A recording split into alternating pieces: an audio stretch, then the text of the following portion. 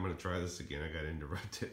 So someone asked me to go over my throwing knives with them and give them some of my views, I guess, or opinions. I'll start off and say this. You have to go with what you think is best for you. There's too much to tell you just in one video, and I don't want this to be more than 10 minutes. So I'm gonna try to talk fast here. I'll leave a description in the bottom as I'm talking as far as the size or the name if I get it wrong. So just starting off, if you've been with me for a while, you know in the last 7-9 months, I really was getting into the tomahawk throwing. Now I got this from Academy. It's a tactical tomahawk. I don't know what the name is. You'll find it. Trust me, it's there. This is like the third or fourth one I went through. I kept returning them back. I just love the way these things were designed, as far as the design itself, the size, the weight, the length. I was killing it with this thing. The only thing is, it just did not last. I was breaking these things on camera, as you guys saw, and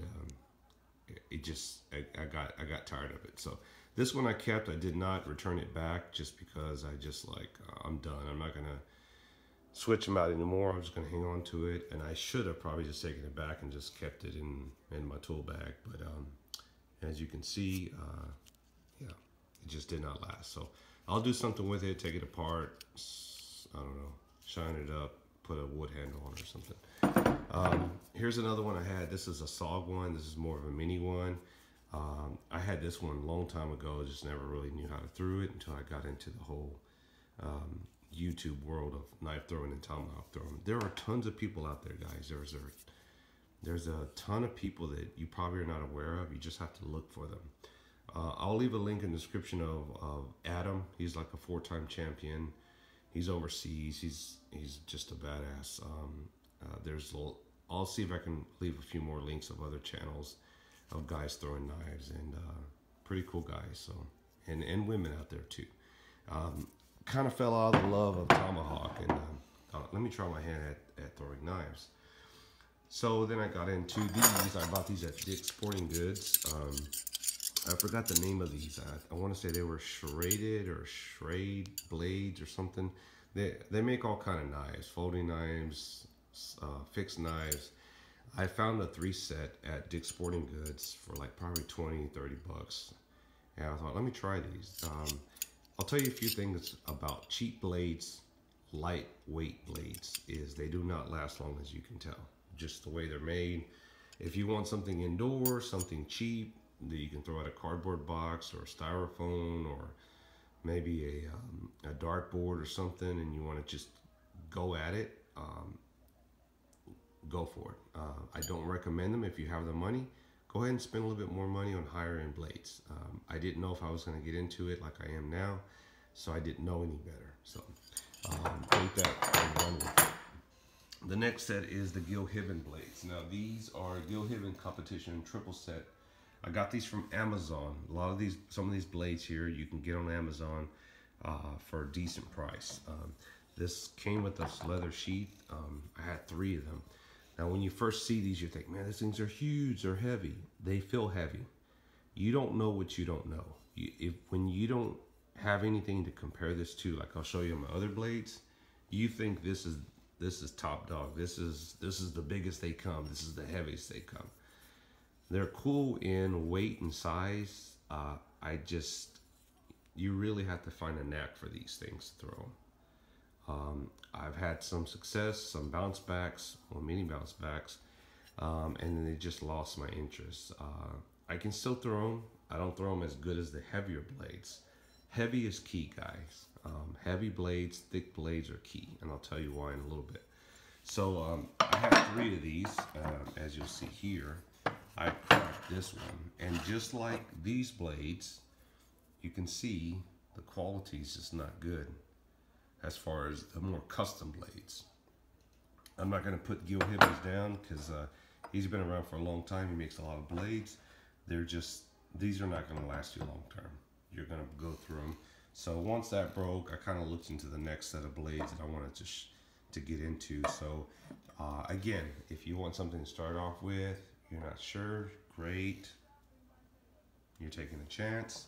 Oh, and then I got these other Gil Hibben These are cutlery ones. These are like 8.5 inches in length. These I got from an uncle of mine. I'll put it here so you can see next to the blade. I'm talking fast here because my wife's going to be coming home pretty soon with dinner, and I don't want to be doing this while she's here. You can see the size comparison. I can throw these pretty good up close. I mean, 3 feet distance. People have done them longer. They're not heavy enough for me. I've tried the no spin throw. Mine always end up spinning at least once. I've been successful at times, but these, for me, they do good up close and personal. I got these free, so what can I say? All right, moving on to the next ones here. And again, guys, go to Amazon. You can find these on Amazon. This one here was an actual a Bowie knife. It was a Winchester. Gotta be careful of this one. This one's a little sharp. This one broke too, as you can see. These are not made to throw, but I was throwing the shit out of them, so that's what happens. I'll say this since I'm talking about real blades. You don't want to throw real blades for 2 reasons. Number one, you can cut yourself with, I'm going to use this one here. These right here, these can cut you, don't get me wrong. They have a flat, more edge. I'll get into the more high-end blades in just a second. But throwing knives, they don't have an edge to it. They have that look to it like it's sharp, but there's no edge to it where it cuts. On a real blade, again, 2 reasons is you can cut yourself. This thing bounces back, you flip it around in your hand and you grab it, you're gonna cut yourself. I'm kind of handling this one with some care because it still has a little cut on it, a little edge. Don't throw them for those 2 reasons. You can cut yourself and they're not made to throw. All right. The next one's gonna be the Cold Steel Perfect Balance Blade. Again, I'm not gonna go into the steel blade size, but as you can see there, it's 1065 carbon, made in Taiwan. Cold Steel Perfect Balance. I really like these blades. I recommend these over these. Just my opinion. The design that it has here, it's just been really good. The thickness of the blade, to me, is a good thickness.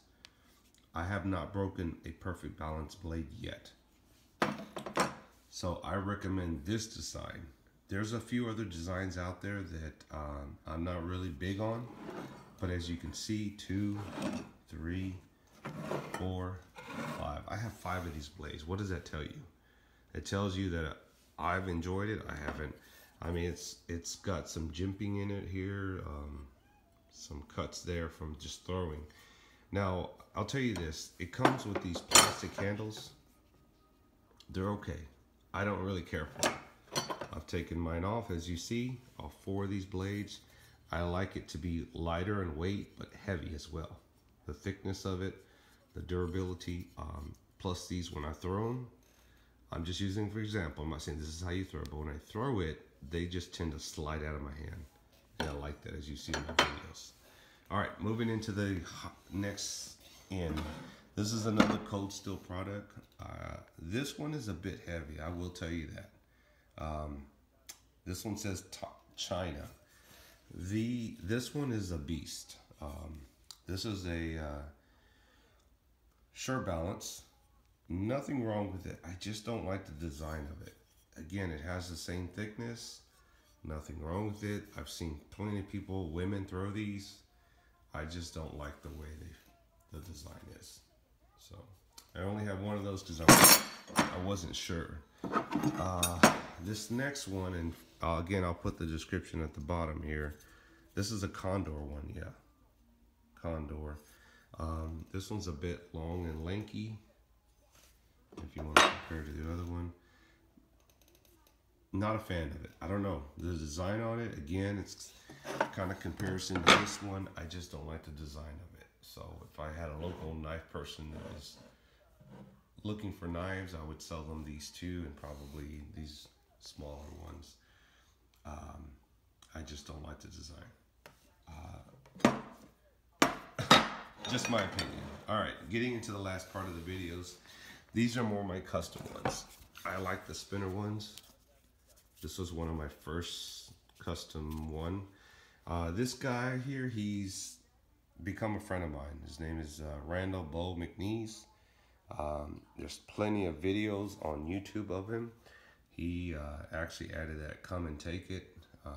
The writing's already scratching off. Put the Texas thing on there. Thick leather handles. That's his signature. He does the thicker ones. There's other people that do thinner ones. If you have big hands, it's perfect. Nothing wrong with it. I just, you know, haven't thrown this one in a while, but I was tearing the shit out of this one. I will tell you this. He makes these from motor blades. Motor blades are thick. They last a long time. This one has lasted me. It has not cracked or nothing. I just need to get it sharpened on the pointer tips there. And I'll show you another blade of his or two that he made me. Reasonable prices. I'll leave a link in the description below. And if you go his way, you can tell him Red sent you. Red. He knows me. So, good guy. Good old boy.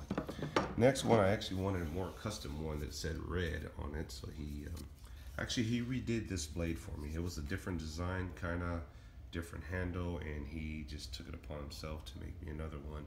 There's his name there, McNeese. Did the Texas thing for me. Took care of me on this one. As you can see, I've thrown the shit out of this one too. So, thick blade. The mower blades have been tested, approved, so the steel on it is gonna last. The last ones I have, and these are also spinners. I got this from a knife show here in Texas a while back, recently. This one is Matto Forge Blades. I'll leave a description for him too as well. He makes really good ones. I really fell in love with this one. This is kind of a quick draw design. The way it feels is pretty awesome. Very similar to McNeese knives, but this one, I think this one he was able to cut this out of one of those what are those plasma cutters or those water jet cutters. See, there's Matto, M-A-T-T-O. Man, I found this at a show. He gave me a good deal. Fell in love with it. I had to order another one, so he did me right. This one's a custom. This one cost me a little bit more money. He was actually able to cut red out in it. As you can see, it's a little bit lighter in color, and this one feels light.